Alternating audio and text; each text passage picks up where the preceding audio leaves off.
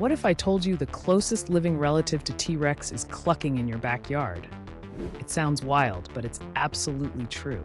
Modern chickens are direct descendants of theropod dinosaurs, the same group that included the mighty Tyrannosaurus rex and the swift velociraptor. Fossil evidence shows that over 65 million years ago, a catastrophic event wiped out most dinosaurs, but a small group of feathered theropods survived. Over millions of years, these survivors gradually evolved into the diverse birds we see today. Chickens, in particular, share key features with their ancient relatives.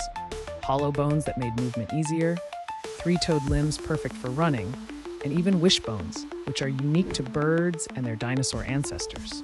In fact, DNA studies reveal that chickens and T-Rex share more genetic similarities than you might expect, highlighting their close evolutionary relationship.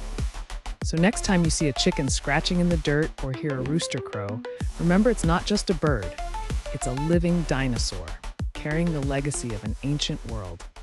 Like and subscribe.